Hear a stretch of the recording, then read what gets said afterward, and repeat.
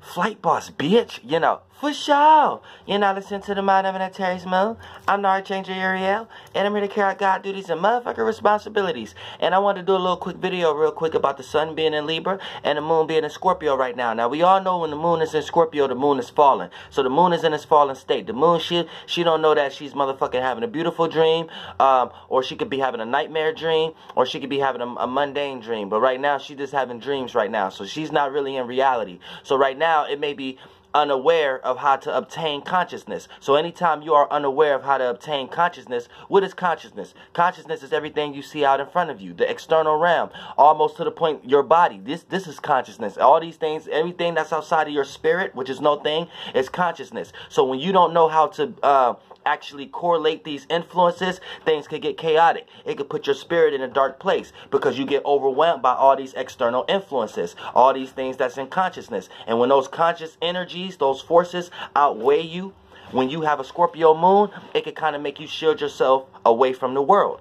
You see what I'm saying? In certain ways, shapes, and forms. Now, here's the thing. When the sun is in Libra, it modifies that energy a little bit to the point that you don't shield yourself from the world. Right now, what you present to the world is communicating and relating in some type of way. But what's actually going on is things are hidden as far as emotions and feelings. These things are not being communicated. These things are not being related. Your true fears and your true desires are not being related. So you don't know who to connect to who match your actual fears or have the same type of insecurities. You don't know who to relate to who match your same desires, who match your same aspirations. So it puts you into a place where you could be in the space of being amongst a lot of people but still feeling alone in some way, shape, or form due to the fact of moon being in Scorpio, sun being in Libra at the moment. So if you are a sun sign in Libra and a moon sign in Scorpio, you probably know exactly what I'm talking about right now. Because for an example, when it comes to your moon, you don't necessarily know how to react and respond to all these influences that you're catching from these people, places, and things you are around. But due to the fact that your sun being in Libra, it forced you to have to do these things. It forced you to show your intellect. It forced you to show yourself. It forced you to show your vulnerability. It forced you to show your incapability. So a lot of times, this is how you kind of feel like how you can get along with others. A lot of times you may feel like the only way you can get along with others is kind of selling yourself short, communicating things that you can't do, communicating things that you're incapable of, communicating things that you don't have, communicating things that you're not able to get reach of. And a lot of times the way you communicate it is kind of in a favorable, in a light way because it's Libra. And we know Libra is ruled by Venus, but we know Venus don't fuck with Scorpio. So having that Scorpio moon there, a lot of times you do these things because that's a sense of security, because you'll start to feel vulnerable when you express too much Martian energy. You know what I'm saying? Mars is opposite to Libra, period. So when you express too much of, well, I can do this, well, I'm capable of this, or yeah, that might be you, but this not me. When you express too much of that kind of energy, where your moon is already there, when you filter that through your sun sign, a lot of times it comes across very wrong, or it comes across like you don't want to be seen in that way.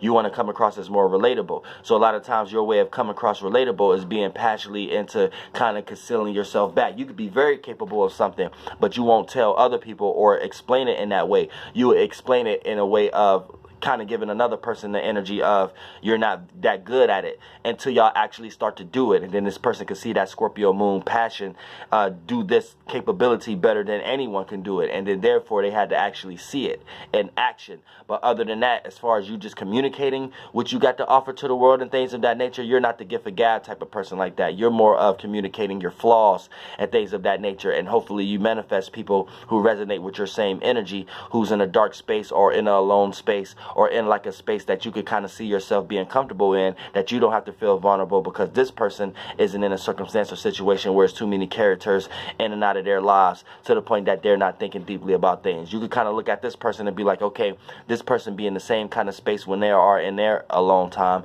the same way I'm in my alone time. So this is a person I can share my alone time with. And that's how you could kind of correlate things when it comes to your relationships as you being a Libra sun, Scorpio moon. But for the most part, this is what we're all dealing with at the moment. We're all going to be dealing with minor energies right now of reacting and responding in ways that we may not be doing it in the right way that it's supposed to. You know what I'm saying? We may be reacting, and we just had the goddamn new moon. So you need to understand that also. And anytime we're dealing with the moon being in Scorpio, this plays out like a full moon. So right now we're experiencing new energy But anytime we participate in that new energy, we know it's weak because we have to access more of that energy that's actually there because the moon is new. So even though we are enticed by new Libra energy, because we're still experiencing the remnants of it, we are enticed to communicate the way that we may communicate be about some deep things, might be some things that only need to be communicated behind closed doors, and we may not be seeing that at that sense right now. So the things that we communicate about behind closed doors may be some stuff that's so overwhelming that it may just need to be expressed to someone else externally, so it's no longer behind closed doors. So you have to be careful. This that tricky energy right now. Even though it's a new moon, the moon is still in Scorpio, so that plays out like a full moon.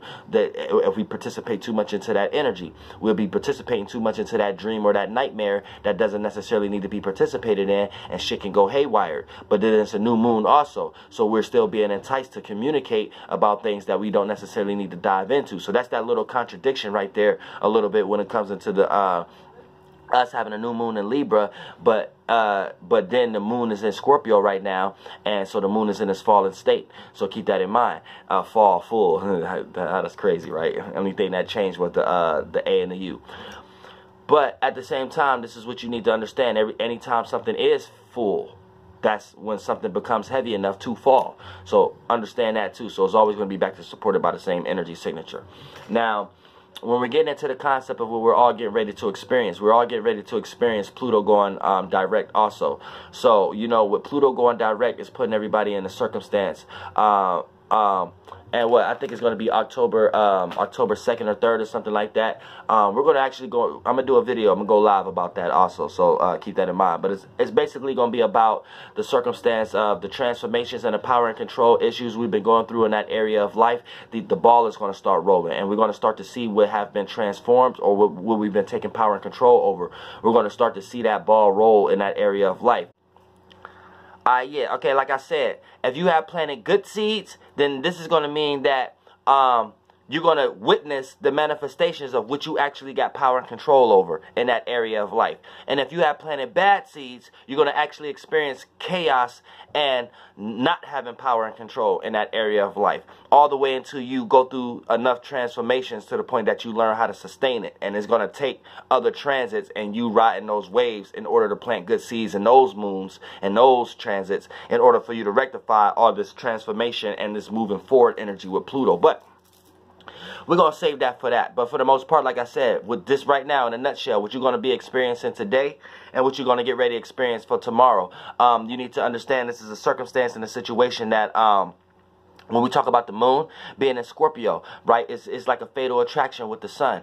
So keep that in mind. It's a fatal attraction with the sun. And the moon is opposing Uranus also at the moment. So with the moon opposing Uranus, this is putting us into a circumstance where our individuality, our uniqueness is at odds with how we're reacting and responding to things. We're probably not acting like ourselves right now. We're probably more reacting and responding to our desires, how we feel, how we're reacting and responding to things. Like, you know what I'm saying? We're probably reacting more to individual things that's not correlated to our own individual space, but our own individual makings and creations. We probably might be reacting more to our ideas about something or our own individual space instead of reacting and responding to what our comfort zones and things of that nature. So we have to keep that in mind. It's like at opposite. The things we're changing and rebelling and opposing against is totally different than the things that we are emotionally connected to right now. They're like the things we should be changing and opposing against might not be something that we are emotionally invested into to give that energy at the moment. You see what I'm saying? It's like stuff like that. So we have to keep that in mind. And a lot of times with this opposition, when it comes to our uniqueness and when it comes to the way we feel in our comfort zones, which is the moon. The moon is in Scorpio, which is our comfort zone. So our comfort zone is being behind closed doors right now with our emotions and our feelings and how the way we react. We may not even be reacting and responding in a way that how we truly feel right now, just for the sake of feeling comfortable and not feeling vulnerable. And then with Uranus being in Taurus, this uniqueness, originality. So right now everybody is expressing their own individual way of being secluded in some way, shape, or form. Whether they're making it relatable due to conversations and communicating, or whether they're just communicating with themselves and staying behind the scenes. You know what I'm saying? But everybody have their own individual way of doing that right now. And the reason why it becomes opposing is because it can end up being in a scenario or a situation where it's changing, rebelling, or opposing against a person that you may be close to, or changing, rebelling, and opposing against a person that you may not necessarily mean to oppose at the moment, just for the sake of being an individual or just wanting to be in your own space at the moment. Like, you ever been in that situation where you don't want to hurt nobody, but you don't want these specific people to feel like you're not trying to be around them at the moment, but you just need time and space to yourself. But there's no explanation to why you need time and space to yourself. So just you taking time and space to yourself automatically is going to make them think what you don't want them to think. You ever been in that kind of situation? That's how this plays out right here. You see what I'm saying? So keep that in mind with the moon opposing Uranus, but the moon being in Scorpio and Uranus being in Taurus, for that matter.